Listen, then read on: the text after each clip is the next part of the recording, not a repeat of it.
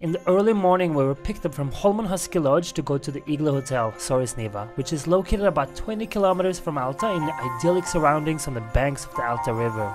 The Igloo Hotel is the only one of its kind, and it's about 2,500 meters square large, and it's the world's most northern igloo hotel. All exterior and interior is completely made of snow and ice, and it melts every year and is rebuilt from scratch every winter. The hotel has approximately 30 rooms and 5 suites, an ice gallery and an ice chapel where you can get married if you want to. And the hotel is decorated with tons of ice sculptures created by local talented sculptors. Between 12 p.m. to 8 p.m, the whole hotel is essentially a museum where tourists and participants can visit any room, including the room that we will sleep in. And then, after 8 p.m, the Igloo Hotel becomes private for hotel guests, and you can get your dedicated room for yourself privately.